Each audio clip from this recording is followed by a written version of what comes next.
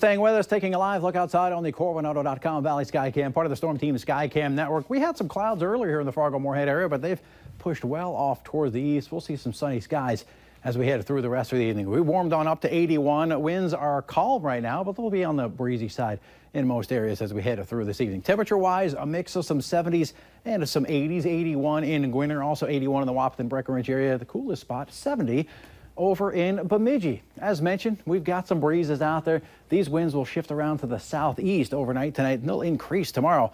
Southeasterly winds 15 to 25 miles per hour with some stronger gusts. Clouds will continue to slide off towards the east. Get on out of here underneath those clouds.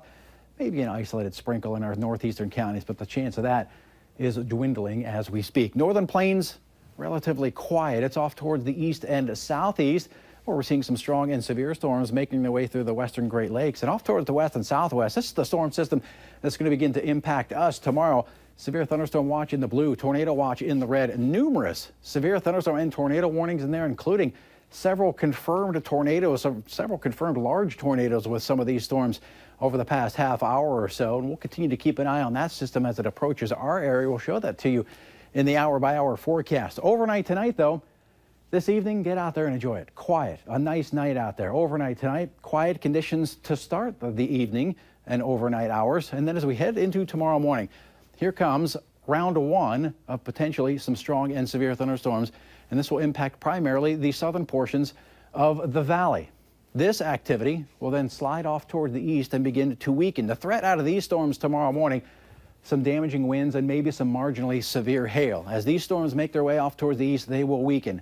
Then as we head through the afternoon and evening hours, if we can heat up enough to destabilize the atmosphere again, we'll see another round for some showers and some thunderstorms. Some of these likely to be strong and potentially severe. The risks out of these storms will be some very large hail, damaging winds, and the potential for tornadoes is also there as we head through tomorrow afternoon and tomorrow evening. Because of the risk of severe weather, Storm Prediction Center has put the southern half of the valley in enhanced risk for severe storms. And again, that includes that risk for some very large hail, damaging winds, and the risk for tornadoes. Lesser chance of severe weather, but still there in the slight risk areas and even in the marginal risk areas for Lake of the Woods County. Keep it tuned to the latest forecast. We'll be updating you all day tomorrow on both rounds of severe weather. That chance for severe storms here in the Fargo-Moorhead area tomorrow morning. And again, some of those could be strong. A break in the action for your lunch hour. And then the other chance for some showers and storms begins to develop around the 5 o'clock hour. And again, that chance, some of those storms could be severe. Picture of the day, speaking of severe storms, some mammatus clouds, those pouch-looking clouds there, and some lightning. Thanks to Casey for sending that. I'm going to use that as the background to our 7-day forecast. Again, good chance for showers and storms tomorrow. Some could be strong and perhaps severe. Lesser chances Wednesday. Those do not look particularly strong. Quieter weather Thursday and Friday.